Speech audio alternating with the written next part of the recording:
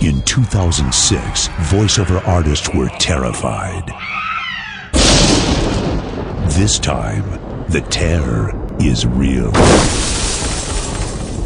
A small voiceover studio in the valley with really bad food. Looks like a hell of a party. A booth that's too small. I can't breathe. A voiceover session with no way out.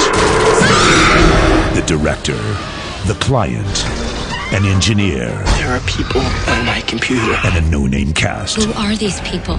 Critics are calling it a sad commentary on our degenerating culture. A disgusting, repulsive, grotesque spectacle. And Rolling Stone says it will scare the hell out of you.